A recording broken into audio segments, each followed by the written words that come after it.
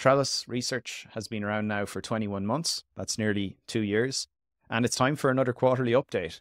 I'm going to talk about some of the key tutorials that have been made over the past few months. I want to announce the grants for the last quarter, Trelis AI grants. I'll announce as well a new way to collaborate with Trelis. That's the AI Residency program. And last of all, I want to tell you about the Trelis ARC-AGI 2 team. So in line with this overview, I'm going to start off with a few tutorial and repo updates. As you may know, or if you don't and you're new to the channel, Trelis revolves around 5 categories of tutorials. There are tutorials for fine-tuning, inference vision, audio, and then evals. Now, each of these categories has got its own playlist, as well as a repository, which you can purchase access to. Now, you can watch these tutorials, of course, here on YouTube or on X, or you can also get them if you subscribed on Substack.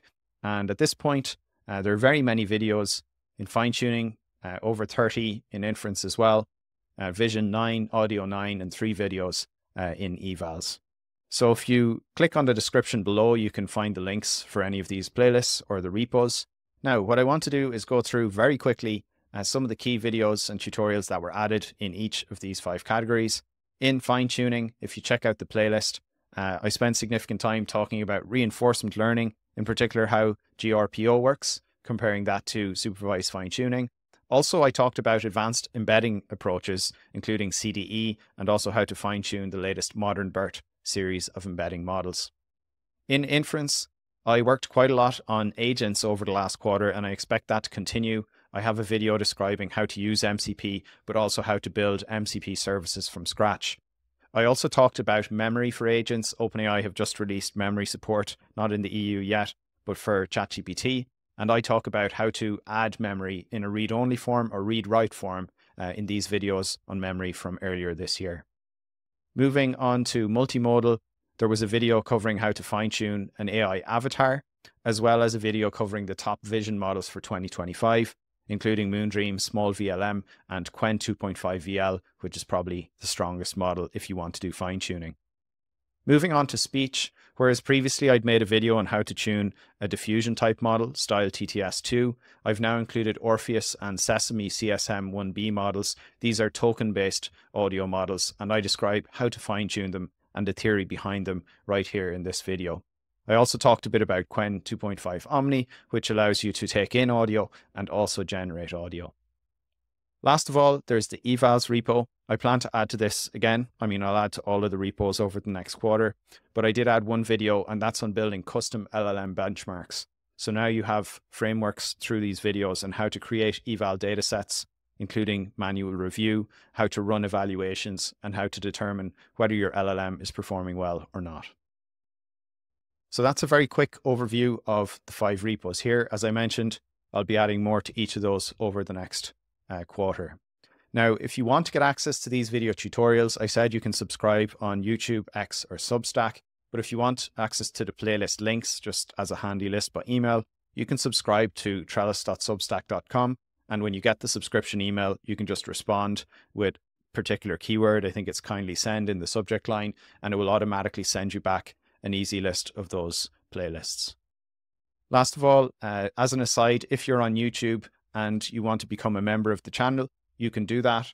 I've got some small perks for those who join. There are 3 levels. All of the levels will get early access to any of the shorts I make. And if you're on the attention seeker or transformer level, you'll also get early access to videos I make. Typically, I make the videos a few days in advance of them releasing publicly, and you'll be able to see them just that little bit sooner. The next thing I want to touch on is how to get support. I've tried to streamline the process, as people often have quite a few questions, and I want to help out as much as I can. The first line of support is to leave a comment on YouTube, X, or Substack. I try to answer questions as much as possible. I rarely miss any of the comments, so that is your best first call. If you do then need further help and you have access to GitHub, you've purchased access to one of the repos, I recommend creating an issue there if you find anything wrong or that could be improved within one of those repos. Moving a step further, you can go on to Discord. You'll get Discord access if you purchase all of the repos, that's via the repo bundle, or you can just buy Discord access via the link that is right here.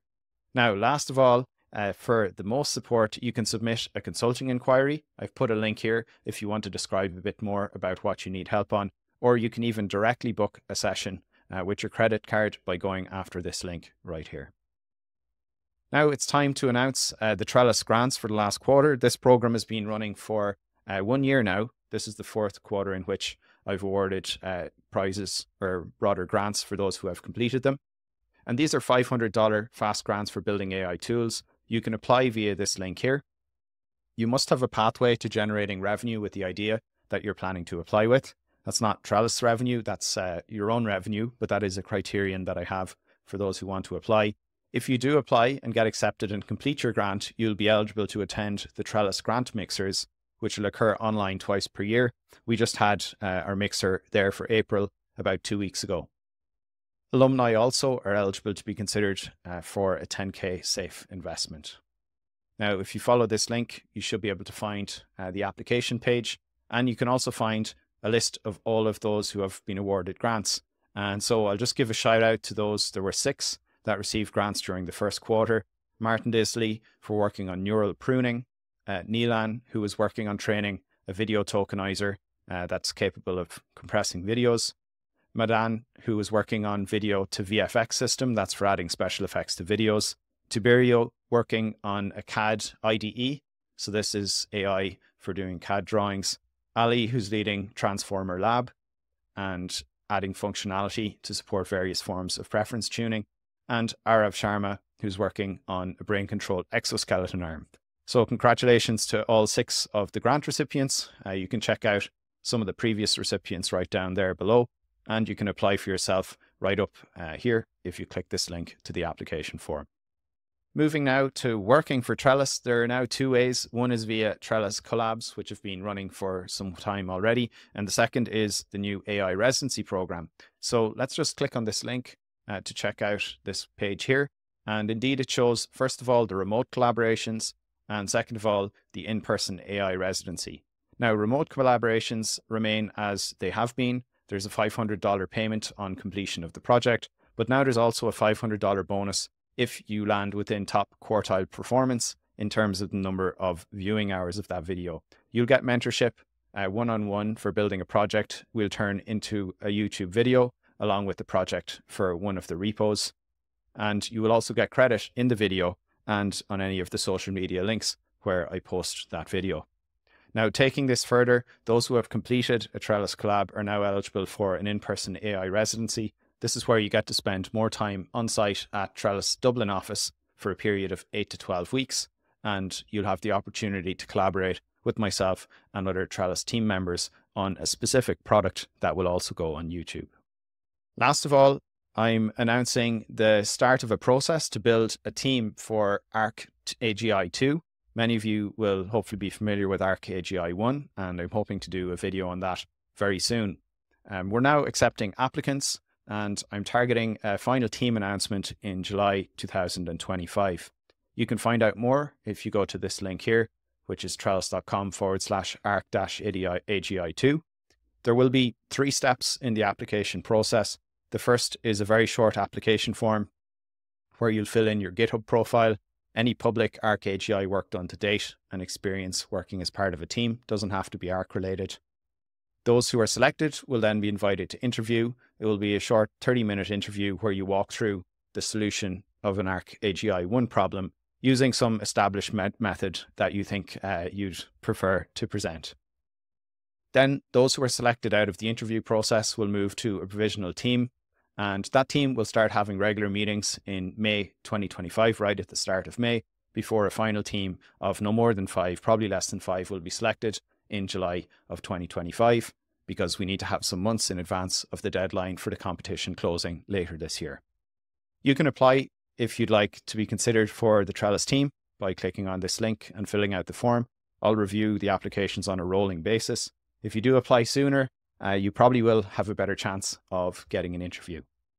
Now, we'll also be seeking sponsors for the Trelis ARC-AGI 2 team.